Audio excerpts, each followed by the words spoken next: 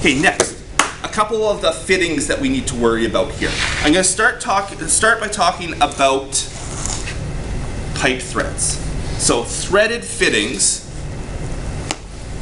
that attach together.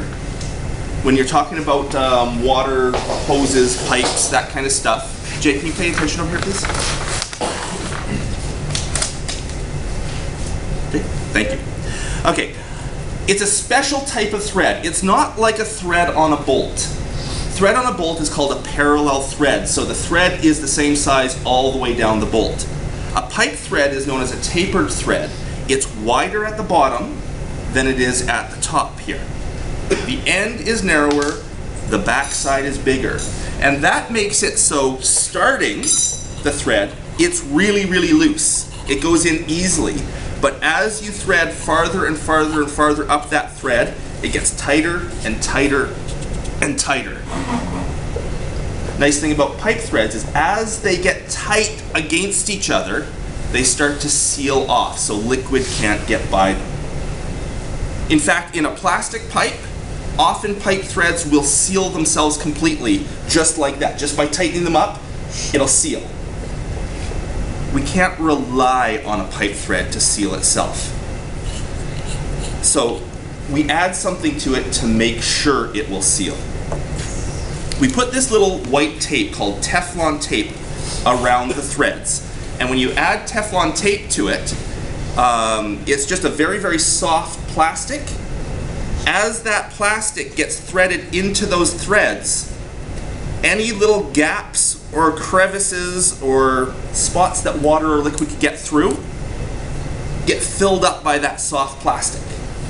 And now, when you thread these things together, they still thread together fine, because remember they were loose to start with, so the Teflon tape has room to get in there.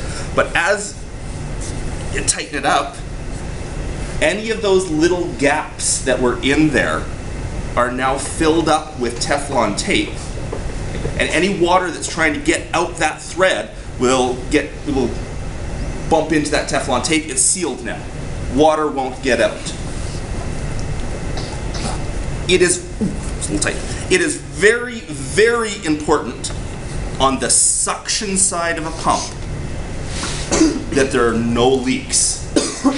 As the pump is sucking water into here, if there's any leak at all that air can get in, air is easier to pump than water. Air gets through gaps easier than water. It'll take the air over the water. So if there's any little gap in this thing anywhere, or a little pinhole or something, it will suck air in, it won't suck the water in, and your pump won't work. It'll get air into the pump, it'll do what's called cavitating. It'll start spinning without pumping water. So on the suction side, it is very important that we seal every joint. On the discharge side, not so important, because if you have a bit of a leak on the discharge side, you'll get water squirting out somewhere, but your pump will still work. You'll still get lots of water. It's just a bit messy. Duct tape. Duct tape, there we go. So on the suction side, we have to Teflon tape every one of our joints. So this here is a suction hose I'm just creating to run the high banker over there. We have to add a few fittings. I've already put one hose barb in here with a pipe thread on the end. I can now put the Teflon tape around it, and it's actually important which direction you spin this Teflon tape. Looking at the end, it has to go on clockwise, because if you don't spin it on the right way, when you start attaching your fitting onto it, when you're spinning your fitting on it, actually unravels the Teflon tape. So put it on the right way. We can put our fitting on there, spin it in. I'll talk to you later about all these fittings, because these fittings are a special fitting for water pumps. Tighten it on. Usually just hand tight with Teflon tape is enough to seal it. I'm just going to give it a little tweak here to make sure it's perfect. That won't leak. That will be good. Okay, so pipe threads help seal themselves because they're tapered, but we ensure that they make a perfect seal by adding the Teflon tape in there. Make sense? Mm-hmm. Suction side of a pump, absolutely critical it is perfectly sealed. Discharge side, yeah, Might spray a bit of water if it's not sealed, but it won't stop your pump from pumping.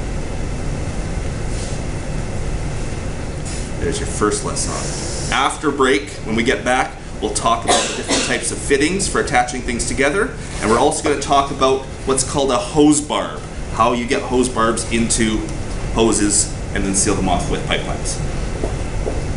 Okay, you guys